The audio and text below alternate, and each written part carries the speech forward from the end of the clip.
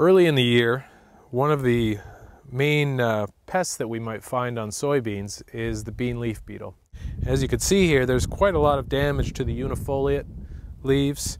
The first trifoliolate is just starting to unfold. There's a little bit of scarring on the cotyledons as well. Now this looks kind of imposing, looks a lot worse than it is in terms of damage. But it's important to remember a couple of things. First of all, these bean leaf beetles are dying.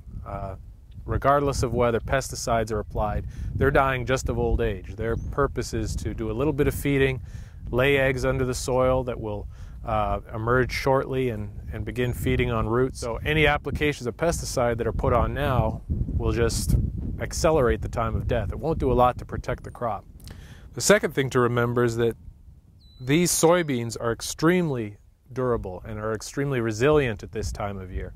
They have adequate moisture, they have perfectly ideal growing conditions as I'm standing here right now, and will grow right through this damage.